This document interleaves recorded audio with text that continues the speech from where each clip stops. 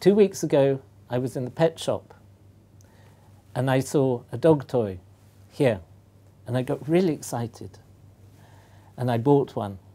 In fact, I got so excited that I asked my wife to go back later in the week and buy a second one. So now I've got two. And so now I'm going to tell you why, as a chemist, I find a pentagon, five-sided molecule like this so exciting.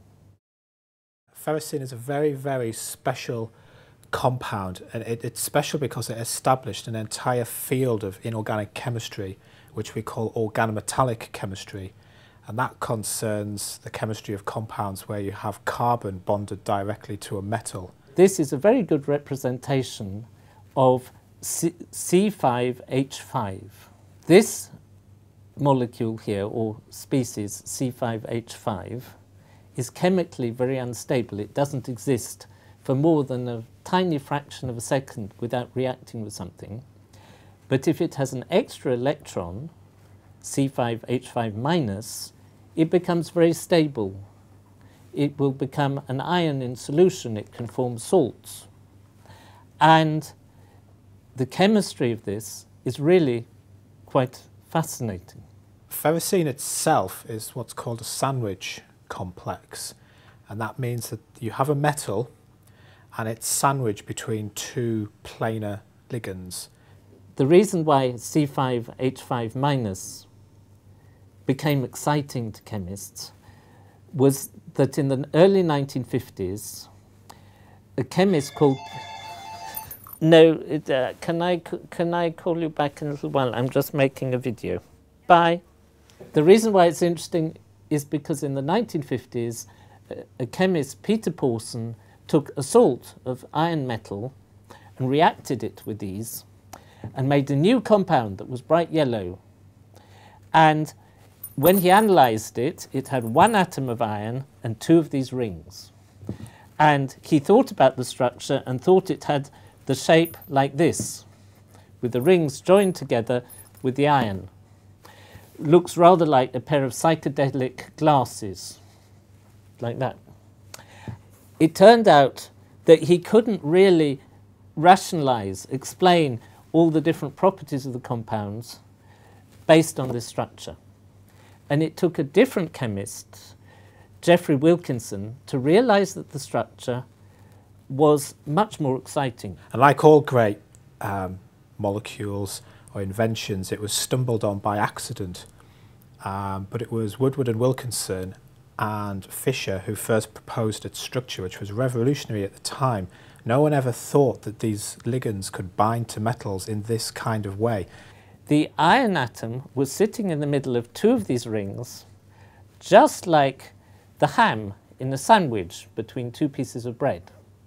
It was so like a sandwich that to this day these are called sandwich compounds. And so this compound here, ferrocene, has become a really iconic compound, the first of many, many compounds with different sorts of rings, with different things joined to it, and so on.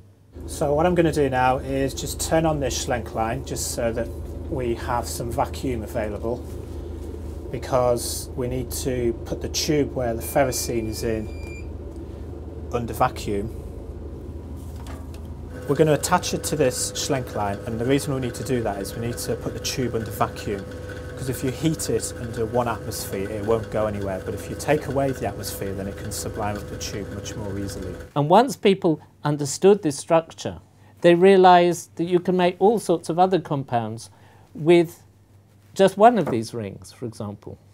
So if you take this here, which you can imagine is niobium with 4 groups on it, you get a stable compound with just one ring on the top. Some people call these piano stools because it has a place to sit and some legs. But I'm not sure whether this is a very good example of a piano stool. Okay, so we're just evacuating the tube now, which is why the pump's making that horrible noise. So this is a heat gun. This is basically just what you'd buy in any DIY shop if you want to peel the paint off your walls. But they're really handy because they're very good at heating things for short periods of time. So what we're going to do is we're going to heat this ferrocene, and what we should see is that it should disappear and reappear up round about here, because it's going to sublime. The hero of this was, of course, Wilkinson, because he discovered that what was before a chemical oddity was the start of a whole new area of chemistry, so-called organometallic chemistry, organic part and a metal.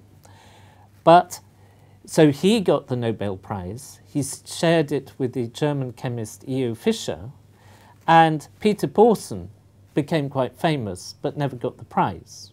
Well, I've always felt very fond of Peter Pawson because the very first conference I went to as a student happened to be in Moscow.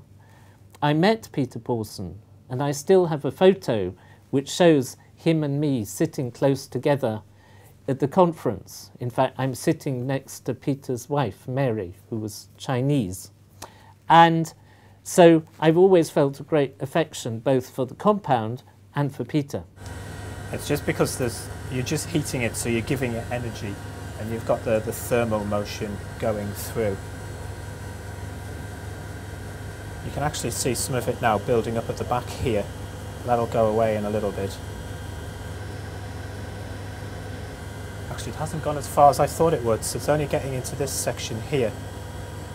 But you can see it's now growing here quite significantly.